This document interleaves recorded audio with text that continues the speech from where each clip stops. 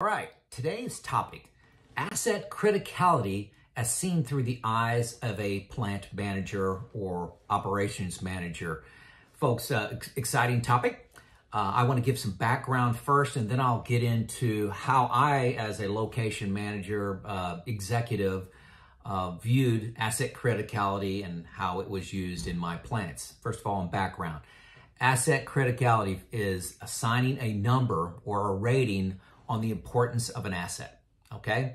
Maybe that makes no sense, but typically this is made up of a calculation of two numbers. What's the probability something's going to happen, and what's the severity of that event if it occurs?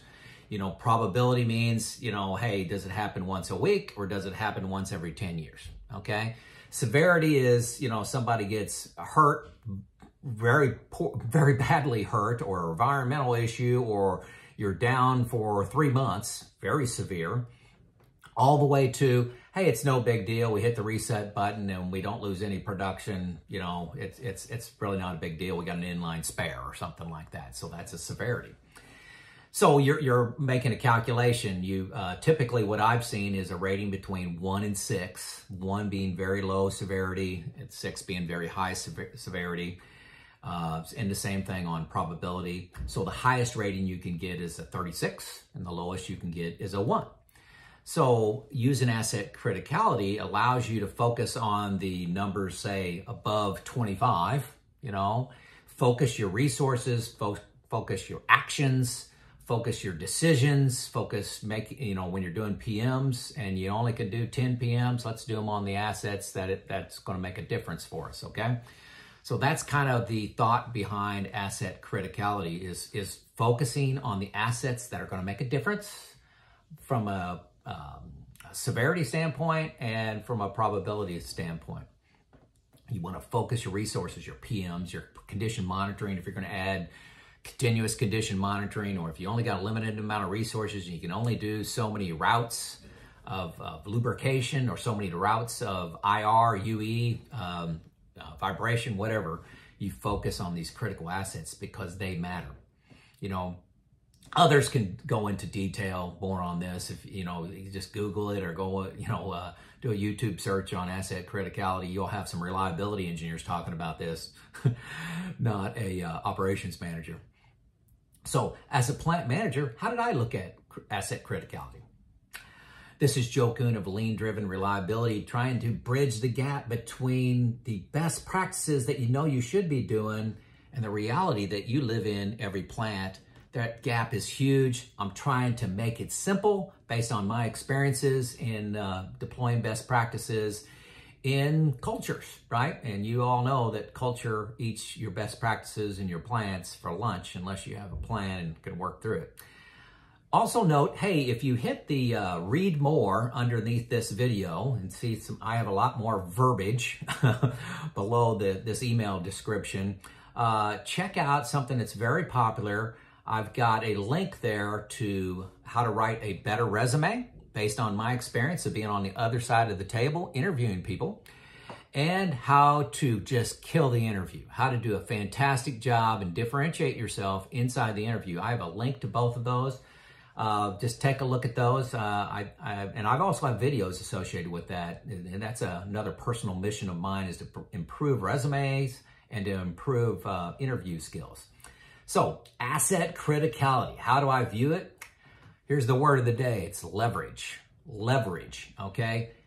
Every single reliability tool is targeting waste. Okay, it's very important you understand this. When you're doing planning and scheduling, you're trying to be efficient about your execution of maintenance. When you're doing PMs, you're trying to increase the longevity of an asset. You're trying to maintain its current level of production and current level of quality. You know, when you're problem solving, are you getting the full life out of that asset? It's all waste, waste, waste, waste, waste. Wrench time, efficiency of people. Why do you kit? Why do you plan? You try to get the efficiency and wrench time of your crews up very high. But it's in every single tool of reliability is targeting a waste. It's critical. You need to understand that.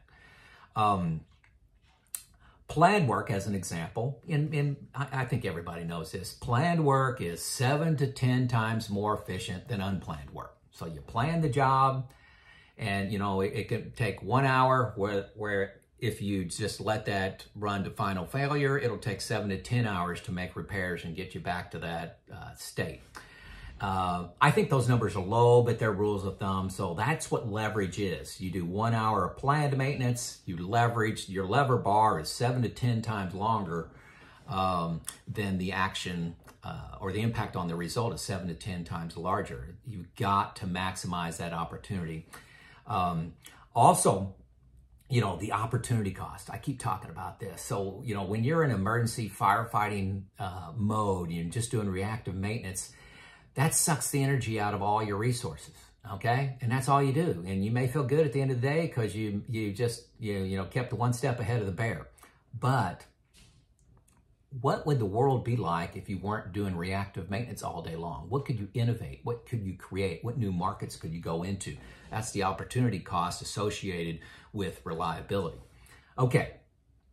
You know, and I've talked about PMs, corrective work, PDM fines, all this kind of stuff. That is planned work, okay? And that's what you're doing to leverage, you know, the planned work versus reactive work leverage point. I'm sorry to use leverage too much there. But asset criticality, okay? Asset criticality is another leverage point, okay? By focusing on the critical assets, those numbers that are like, let's just say above 25 in your asset criticality, it directs the actions that you take that will be meaningful to the business, okay?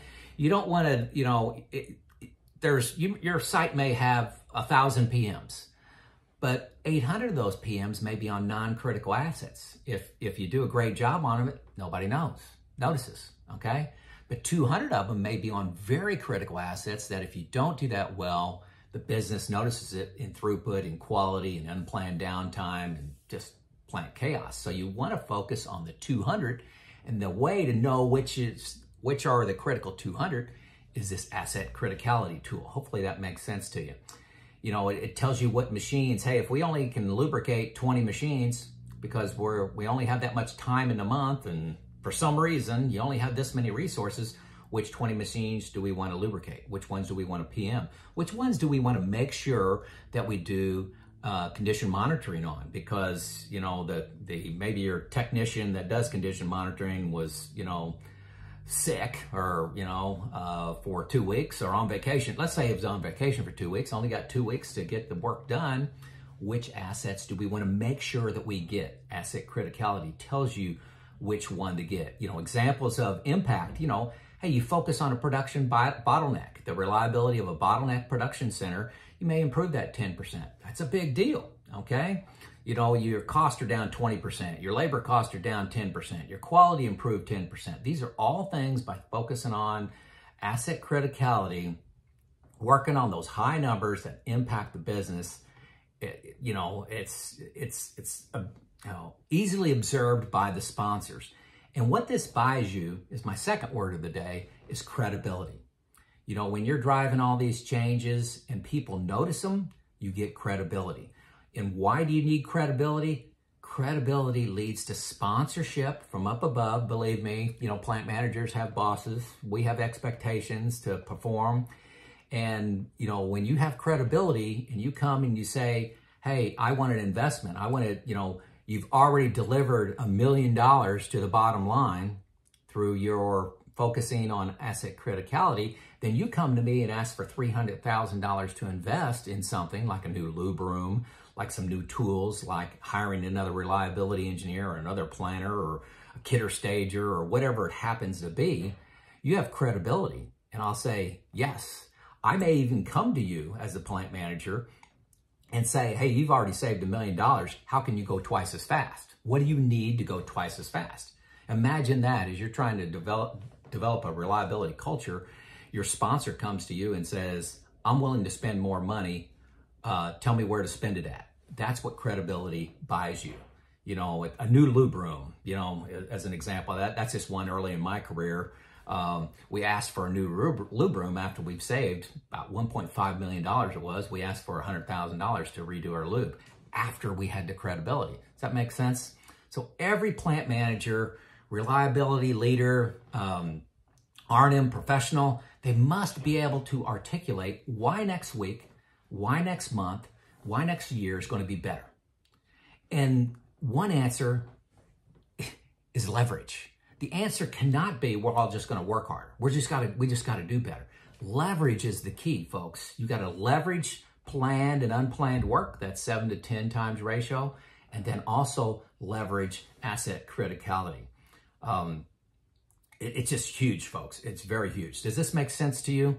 You know, the word of the day is leverage. When you think about asset criticality, think this is a way that we can leverage an action. We'll invest 1 hour and we'll get 7 hours in return. We'll invest an hour and we'll get 10 hours in return.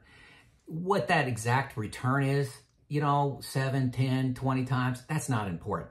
What's important is it is leverage, okay? You could study this for a week and you're not going to be right, but it makes sense to work on items that are going to impact the business. So my challenge out to you is for next week, decide in your leadership team, do we have asset criticality? How are we going to get asset criticality? There's software packages that do this that you can buy. Folks, it's not that hard. You're making a matrix of 1 by 6 and 1 by 6 this way, 1 by 6 this way, and putting in your assets. It's not that hard. We started off with a spreadsheet and it focused our efforts. I mean, it's really a no-cost solution to focus on what's important in your plan and take the emotion out of it and put a number on it. Okay, put a number on it. So, hey, it's Joe out.